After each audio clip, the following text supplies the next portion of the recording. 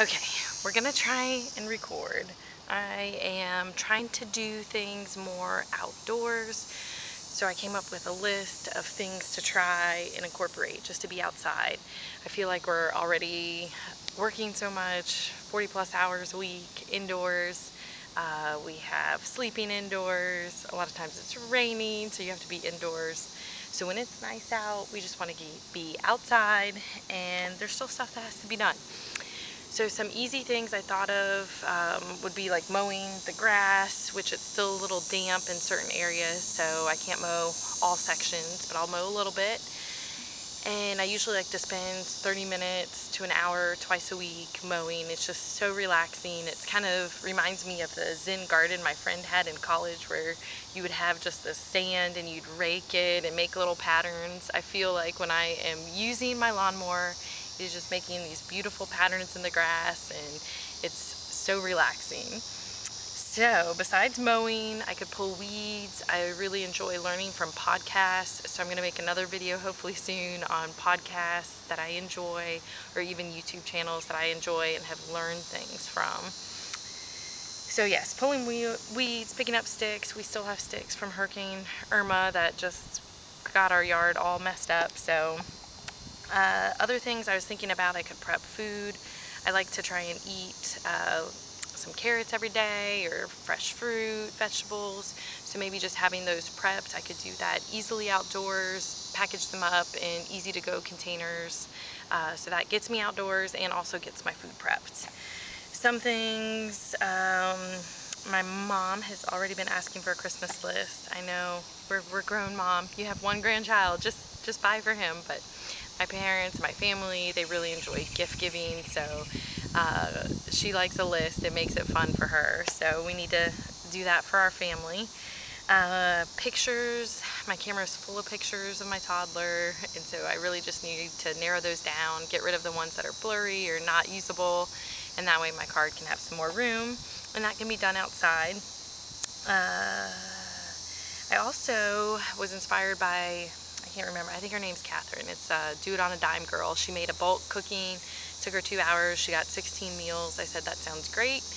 I would consider myself somewhat of a picky eater, just because I'm all about like nutrition and do we really have to use tater tots or whatever's in meals. I'm like, I just want food as close to the natural form as possible. And she has a lot of canned goods in her foods to make it quicker and easier. And so I'm gonna give it a shot. I'm gonna record, write down everything, make a list, and probably Thursday or Friday, since I have an extra day off from work, I can go ahead and bulk cook and see how that turns out. I've been enjoying making quick stuffed shells. That was another YouTuber. I'll have to think of her name. I think Domestic Goddess or something. But basically, I was thinking, if I've got a plan for my meals anyhow, I can go ahead and do that outdoors and just make my list, my grocery shopping list, or what order I'm going to put everything in. And then I was thinking I could make more videos outside like I am doing now, yes. Just to try and share the many things I've learned. I want to try and squeeze as much as I can into my day.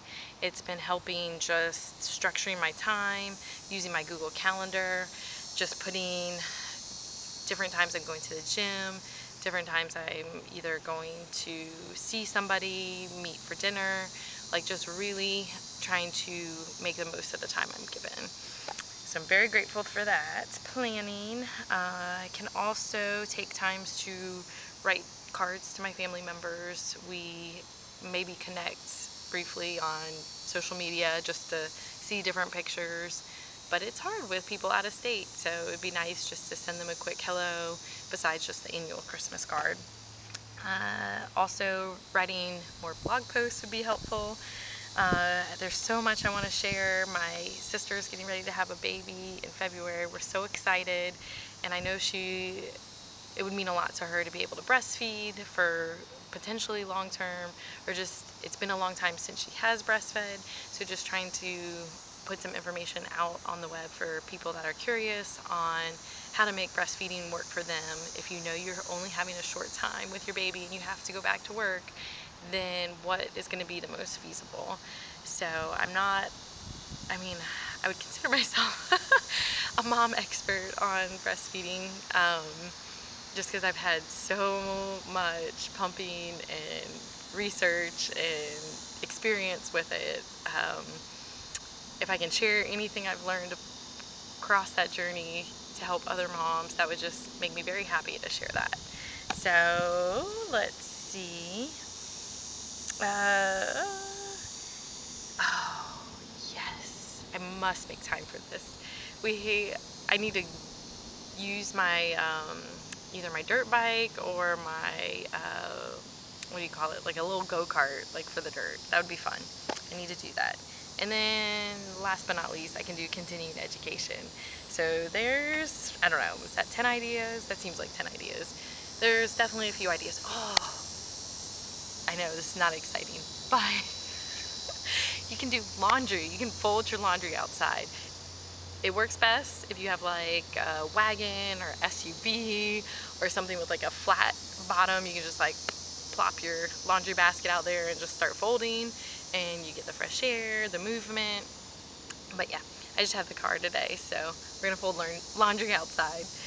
I haven't quite ventured out to like doing my dishes outside, but that's probably just because I don't have an outdoor sink. Let's see, and plus the dishwasher, it's amazing. We love dishwashers. I never used it before a child, but after having a baby, that dishwasher helps a lot. Okay, so those are some ideas. What ideas do you have to stay outside, be outside, while still being productive and getting stuff done? So share in the comments below what you do outside that you could have done inside, but now you're outside. Just brainstorming different ideas so we can all be more in nature. Have a great week. Bye.